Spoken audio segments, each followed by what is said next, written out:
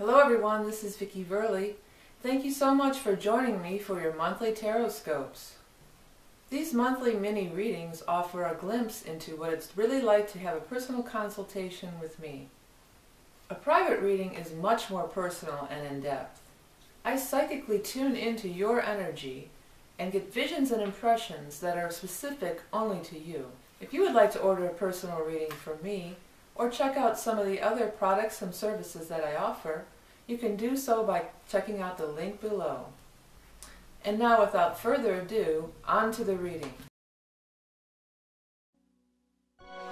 Libra.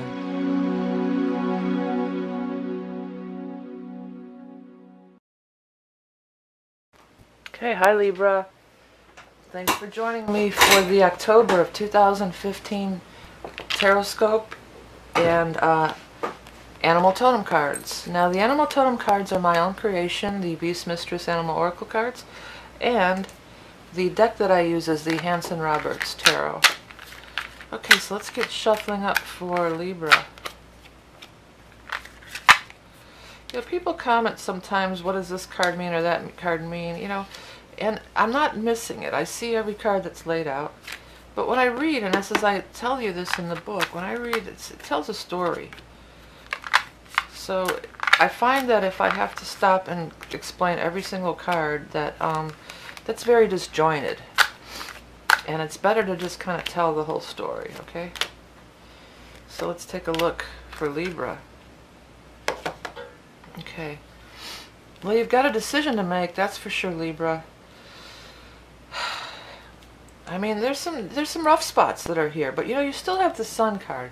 And the Sun in reverse does mean maybe my energy is run down or something like that, but actually, it shouldn't be, because I was just going to say the Sun is going to be in Libra.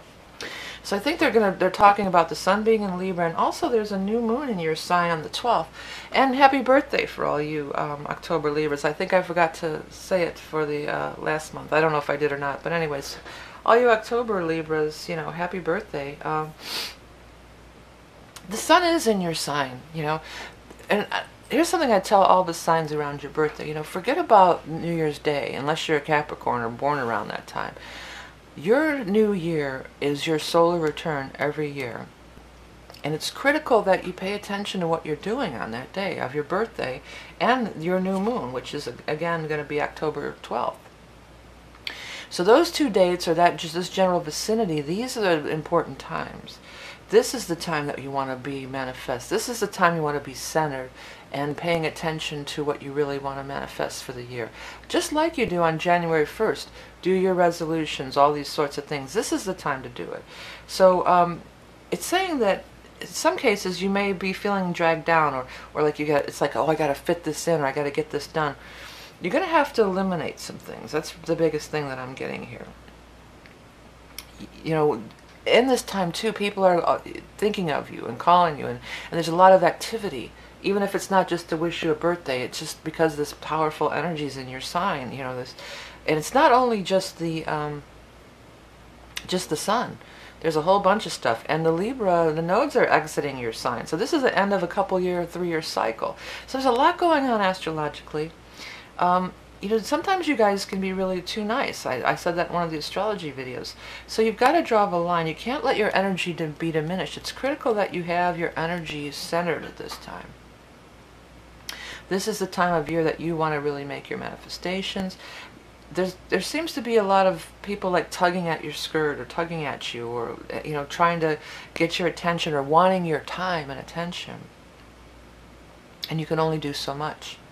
You're going to have to draw the line. You're going to have to say, and maybe you could use your birthday as an excuse, right? Listen, this is my birthday and I feel very strong. I mean, you should do this anyway, but not just as a birthday gift. You want to be doing, I always try to do on my birthday what I want to be doing for the rest of the year. So I always make sure that I'm creative. I always make sure I play music. I always make sure that I go outside if I can. It's winter, you know, all the things that I want to be doing, you know, for the year to come. I make sure that I'm doing that around that time of that solar return, because this is that new beginning. This is the time that you're sending out the powerful energy. And not only, again, even if your birthday is not on or around the 12th is that other time when you really want to make that manifestation. You got to make a decision, and some of you might be moving. Some of you might be moving, making changes to your home.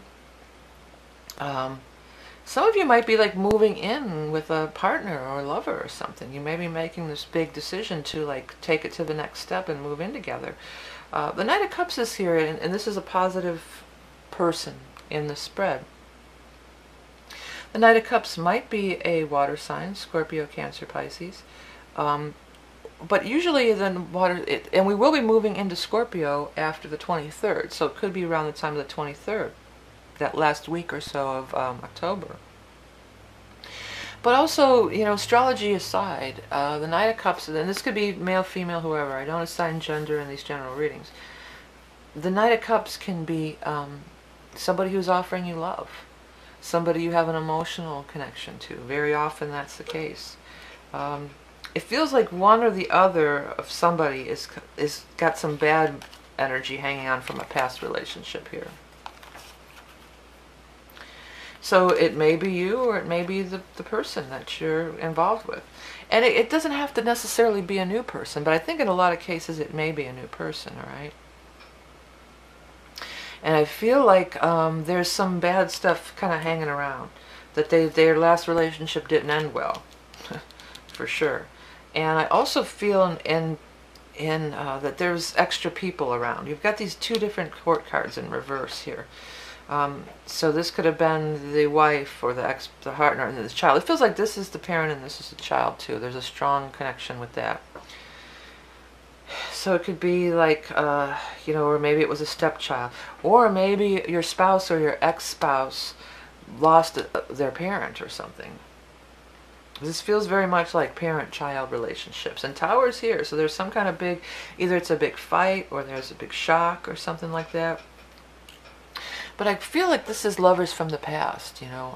So, I mean, it could be like maybe, you know, if your ex lost their parent, I mean, you would still care even if you're not together anymore. Maybe you knew that parent. Maybe, you know, so there's something kind of like that going on. But it might not be a loss like a death. It could be, it's highly unlikely it is, actually.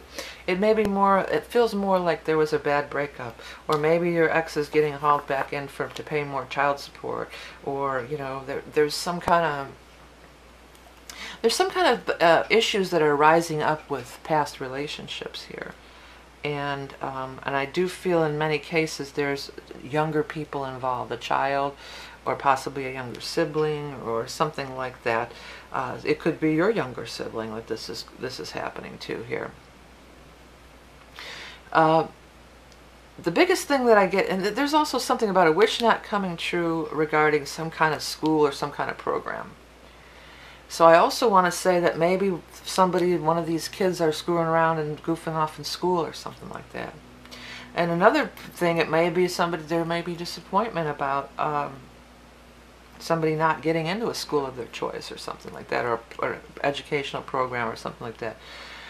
On that count, I want to say that that's going to be okay anyway. If that's the case, like if it's like, oh, I wanted to get into this doctorate program or this master's program or this specific college or this course, you know, this course of study, it doesn't have to be that big high up master's or doctorate. It could be anything. You know, don't sweat it. That's nothing to sweat, because I feel like in that case there's going to be something better that's going to roll along. So if some of you are experiencing that, don't worry about it. However, if it's the other thing, if somebody's screwing around in school or getting in trouble, then this is something that you're going to really have to be dealt with. And it could be I feel like people are there's too many people taking your energy. That's the biggest focus that I get. And so the other big thing that I want to tell these Libras is you guys got to take time for yourself. Be a little selfish, you know, because if your energy's drained, you're no good to anybody. And also the fact of it being around your birthday and being your personal new moon, October 12th, You can't have your energy low. Is that what you want to project for the next year here? No, of course not. And it sounds sort of airy-fairy and new agey or whatever. I mean, some of you might feel that way, but it's not. There's real power in this. Your solar return is your powerful time, and it's the last send-off of the nodes. So it's really time for you to think about what you want. Make sure that you have time for yourself. Make sure you're taking care of yourself. Make sure you're getting out and getting the sunshine, because we need sunshine for vitamin D, or to produce vitamin D, or there's different things that we actually have to be out in the sunshine. And here in the northern hemisphere, we're moving into the fall months. The days are getting shorter. We're going to even shorten them more with this fallback stuff, so it's going to be getting dark really early. And that's another thing. You need to get out and get that sunshine, get that good energy from the sun. You need to make, you have to have a sanctuary too. That's another thing I'm picking up about this Four of Rods here. You know, you need to have a place in your home that's a sanctuary, even if it's just getting in the bathtub, or maybe your bedroom, or a room that's like off limits to everybody. I just want to say everybody wants a piece of you. And see, that's the upside of the sun and all this energy being in your sign now. That everybody wants a piece of you. But the downside is that there's only so much to go around. And a lot of this feels down here like these are other people's problems, you know. This isn't even about you. It's about your ex, or your ex's family, or your partner's ex and their family, or your younger siblings. So it just feels like there's all this other exterior drama going on. And that pick your battles is not really what I want to say, but you have to pick, you know, level of priority.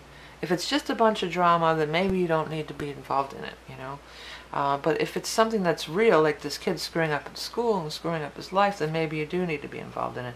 You got to prioritize, yeah. Prioritize where you're going to put your attention, with you putting yourself as the #1 priority. You know, that's the biggest thing I want to tell you guys about this spread here. Okay, Libra, I'm going to get these cards out and get shuffling on you for your animal totem for October. But happy birthday, and this is a very powerful time to get everything together. Okay, so let's see. Oh, excuse me, I'm going to be right back after I want to tell you about a couple things. Don't go away, I'll be right back with the animal totem card, so stay tuned. Hi everyone, your animal totem card is going to be coming up in just a minute, but I wanted to take a quick second just to tell you about a few things, including the Soul's Journey video reading, which is really cool and a lot of people are really liking it. It's based on your chart. It's a video reading. You don't have to wait for an appointment. You can watch it over and over again. It's good forever.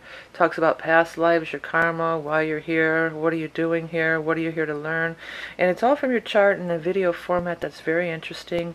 And be sure to check out some of my other channels, including my children's channel. If you have children or you enjoy children's videos and things, please check it out. There's the Green Glen Gang, and I'm working on a new series that I'm trying to develop right now and get together, as well as I have my other music channel on YouTube, Vickie Creative Shorts, where I have lots of original music that I would love to see be recorded, including a Christmas song that I wrote. I would love for somebody to record my Christmas song, so please check it out. I think I'll put a link. And of course, we're coming into the holiday season. It's a great time to gifts for yourself or for other people. Check out the Redbubble shop that I have. There's lots of merch with different musical, and the mandalas are on there. And you could, there's all sorts of great things on there that would make excellent gifts and unique gifts for people that you love. And of course, this deck here, you can find that under my Tapestry of Life page, and that is the Animal Oracle Beast Mistress card, which is also available. And if you're trying to learn tarot, of course, Tarot in the Modern World is a great book to get. It's a companion guide for the tarot readings that I do, and it gives not only the cards, but how they relate to other cards. Very easy to understand and very inexpensive. Okay, back to the animal totem. Okay, what is the animal totem card for October of 2015? For Libra, you got the lion. The thing about these cards too, I'm going to put it up on the screen. I want you to look at these cards, because the thing about it is that there's meant to be messages there in the subconscious mind. I did do that while creating these cards. I'm going to read what I wrote first, and then we'll look at it in the context of the reading, okay? Majestic, generous, fierce, proud, courageous king of the beasts. Sublime leadership inspires loyalty. Delegate authority, then bask in the sun. What did I just say? This is crazy how this works out. I just said how you have to get out into the sun and delegate authority. That's not a bad idea with all these people clawing at you and all this stuff going on. Clawing is a rough term, but you know what I mean. So, yeah. And Leo's sublime leadership inspires loyalty. So take the lead. It's your time to shine. Take the lead. Don't be running around trying to patch holes in a sinking ship for everybody, you know. Look how the lion is. The lion just struts down, you know, takes the time.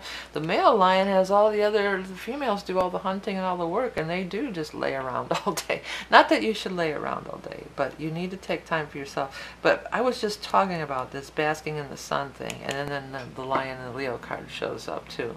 So that's powerful. Well, nobody, you know, the lion doesn't succumb to anybody.